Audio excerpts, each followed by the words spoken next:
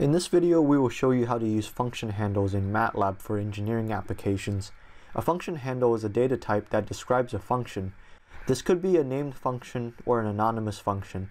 This is an important concept to know in MATLAB if you're trying to use a function that only accepts another function as an input.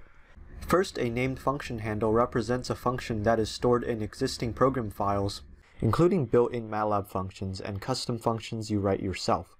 The other type of function handle is an anonymous function. This represents a function that is stored in the same file that you're calling the function. This is generally much less sophisticated, can execute only a single statement, and only return a single output. First, let's write a basic function, custom sum. The sum function needs to take an input array x with any number of elements and output the sum of the elements. First, open up a new function. This function will only have a single input x and a single output, sum of x.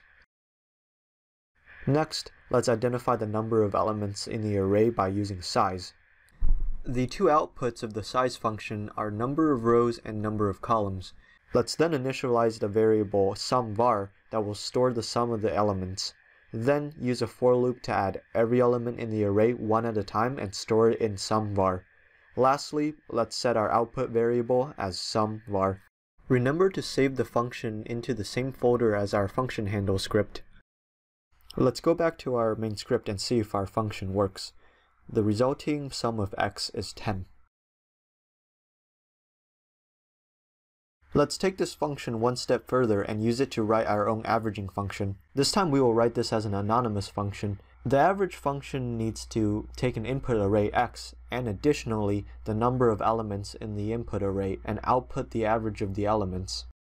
First, let's use the size function again to determine the number of elements. Next, let's create an anonymous function handle, custom mean, and initialize it with the @ symbol, followed by the variables that represent the inputs. This is followed by the statement sum of x divided by n, which outputs the average. Let's use our function to calculate the average of x. The mean is 2.5. Notice the mean becomes a function handle in the local workspace, and it is not stored as a separate file, like our custom function sum. Lastly, let's show an example of how to use an anonymous function handle as an input to the MATLAB built-in integral function. We're going to create our function handle inside the same script we're calling the integral function. Let's say that you're given the following equation, and we want to find the integral of this from 0 to infinity. This equation would be tedious to solve by hand, so I think you will appreciate how much easier it is to solve in MATLAB. First, we name our function handle. The @ symbol initializes the function followed by the input variables of the function. X is our independent variable, so we will integrate over x, which is why our input for our anonymous function needs to be x, which is then followed by the statement. After calling the integral function, the first argument is the function handle we just created, and the output is our function integrated from 0 to infinity. Our answer is 1.9475. Now let's solve the same problem using a named function. Our input will be x and our output will be y. Let's name our function fun2. The output y will be equal to the same equation previously defined. We can save the function in our local file.